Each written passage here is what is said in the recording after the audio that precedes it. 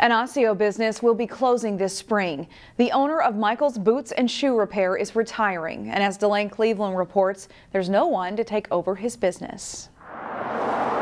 Bring him in, we'll take care of it. For the last 61 years. This business opened up in 1962 when Brookdale first opened up, and it was a family business. My dad and mom opened it up. Michael Zastawny has served an important purpose. It is a dying art. It's the dying art of being able to repair nearly anything made out of leather. Heels, soles, rips on them, conditioning, dyeing.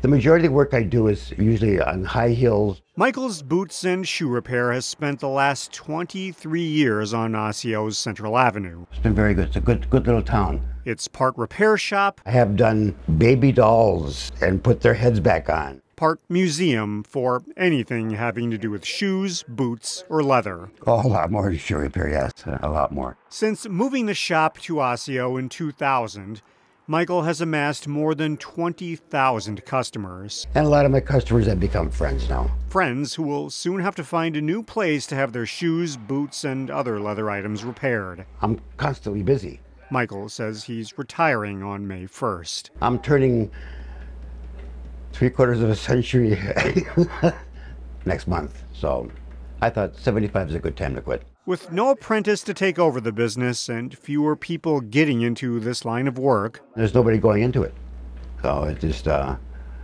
it's tough. Michaels will join the growing list of shoe repair shops taking a permanent vacation. A couple in Crystal, they're gone. Maple Grove is gone. So within the last few years, there have been like 4 places that are just shut down. It's why he's trying to get the word out so that customers can bring in items before he stops accepting them at the end of March. People love their shoes. In Osseo, Delane Cleveland, CCX News. Find more local news stories at ccxmedia.org and follow us on social media.